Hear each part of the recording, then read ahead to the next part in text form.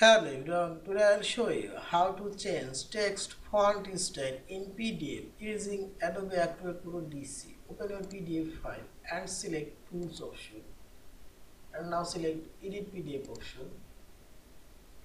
Now click on this text box and drag your mouse, select your text. Now here you will find this text font style. Also here you will find this bold. You can make this text bold, italic and see this. I'll unbold and remove it. Also you can see here the text font style. I'll make it Arial black and see this. In this way you can add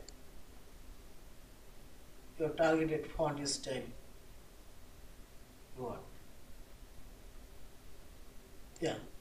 Thank you for watching. Please subscribe, like, share and comments.